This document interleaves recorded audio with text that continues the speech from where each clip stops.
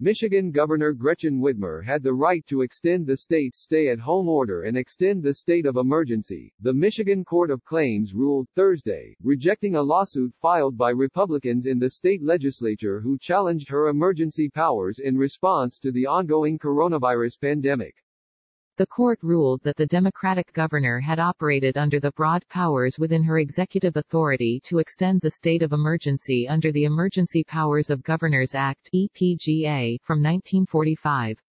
It also said that she had exceeded her power under the Emergency Management Act (EMA) of 1976, the other act that Whitmer cited in extending the state of emergency in April.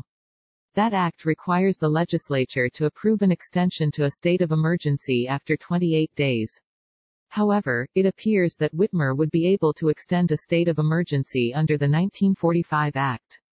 Today's decision recognizes that the governor's actions to save lives are lawful and her orders remain in place, the governor's office said in a statement. She will continue to do what she's always done, take careful, decisive actions to protect Michiganders from this unprecedented, global pandemic. Whitmer said in an interview on CNN Friday evening that she was grateful for the victory today in court. The Republican-controlled legislature filed its lawsuit after Whitmer extended the state of emergency through May 28 without its approval at the end of April. Republicans argued that the Emergency Powers Law from 1945 only pertains to local emergencies, rather than statewide emergencies. Judge Cynthia Diane Stevens rejected that argument, writing in her ruling that the EPGA was intended to confer sufficiently broad power on the governor in order to enable her to respond to public disaster or crisis. It is apparent the EPGA employs broad terminology that empowers the governor to act for the best interests of all the citizens of this state, not just the citizens of a particular county or region, Judge Stevens wrote.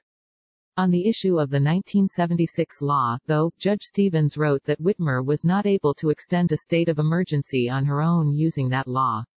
But under the court's ruling recognizing her broad authority as governor, Whitmer would be able to cite the 1945 law in extending a state of emergency next week, should she decide to take that avenue.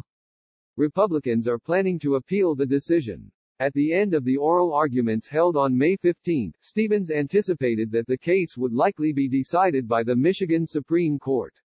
Although it kept the governor's emergency orders in place, the Court of Claims agreed with the legislature that the governor broke the law in unilaterally declaring a state of emergency without legislative consent. Gideon DeSandro, communications director for House Speaker Lee Chatfield, said in a statement. The Speaker is reviewing the ruling in detail, but he expects to continue standing up for the rule of law. Michigan has been hit hard by COVID-19, which has killed more than 5,000 Michiganders. The state has the 9th highest deaths per capita as of Thursday afternoon, according to Johns Hopkins data. The devastation caused Whitmer to issue strict stay-at-home orders, which she has begun to loosen. Whitmer announced at a press conference on Thursday morning that retail businesses and auto dealerships can reopen by appointment starting May 26. Non-essential medical, dental and veterinary procedures may resume on May 29. Whitmer also immediately allowed gatherings of up to 10 people, as long as attendees practice social distancing. On Friday, retail businesses, along with bars and restaurants, in parts of northern Michigan and the Upper Peninsula will be able to reopen with certain restrictions. Bars and restaurants can only go up to 50% capacity, must keep groups 6 feet apart and servers need to wear masks.